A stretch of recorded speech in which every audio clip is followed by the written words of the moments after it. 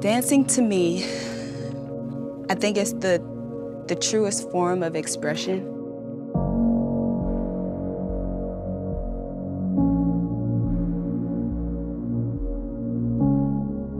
I feel a lot more comfortable expressing, especially hard emotions, through movement. I was a dancer since I was 4 years old. I was tripping and I was falling and I didn't even know what multiple sclerosis was.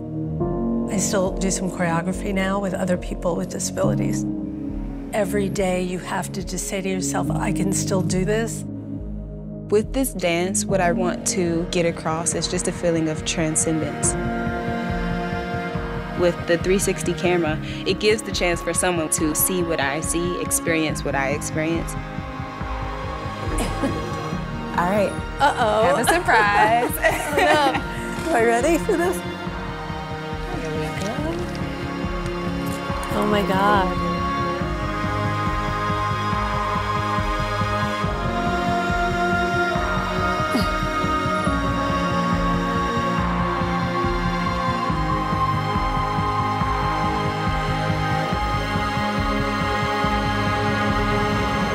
I like the way your arms end. Yay. I dream sometimes and I see that. Thank you. It was beautiful. I'm just grateful to be in this situation. Like, this is, how often do you get to do that?